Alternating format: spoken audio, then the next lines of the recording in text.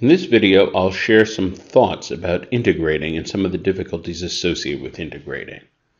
So, first of all, if we compare it to differentiating, for differentiating, we got a bunch of rules in differential calculus.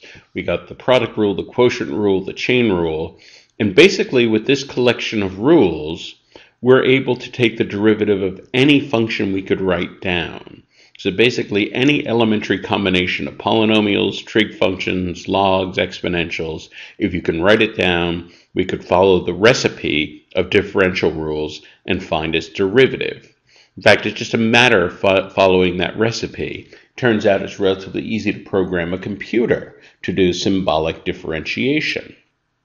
When we're doing integration, however, the story is quite different. It's very easy to write an integral that is absolutely impossible to evaluate with elementary means. For example, the integral I've written here, the integral of sine x squared dx.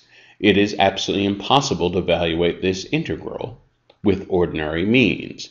Now, we'll be talking, not in the next chapter, but in the following chapter, about more integration tricks we can use, and that will expand the number of integrals we're able to do, but even then we will not be able to do an integral like this. And so integration, turns out it's a much harder task than differentiation. At a whole other level, one way to think about the difference is the following. Differentiation and integration, in addition to being complementary mathematical processes, are also complementary brain processes, complementary ways of looking at the world.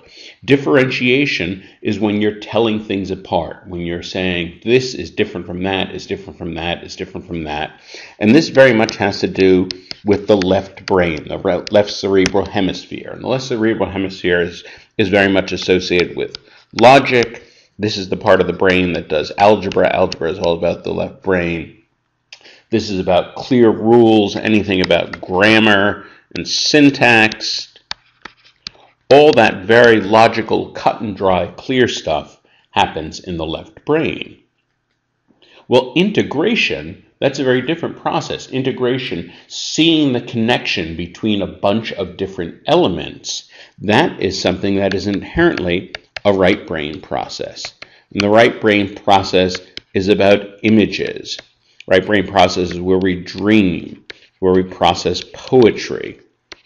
Right brain does pattern matching, and in fact, the human brain is the best pattern matching machine in the entire world. No computer can come close to matching the human brain in terms of sheer pattern matching.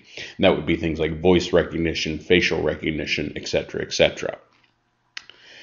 Turns out that even when we're doing calculus, when we're doing differentiation, following those recipe rules, which are very clear-cut, we're using our left brain. Integration, we start to have to look for patterns. That is to say, we start to have to use our right brain. And so that's part of what is difficult about the switch from differential calculus to integral calculus, that we have to actually cross over to the other hemisphere of our brain and start thinking in terms of pattern matching, thinking in terms of right brain skills, in addition to the left brain skills that we're very used to using in math. And so that's a little perspective on the challenge of integrating.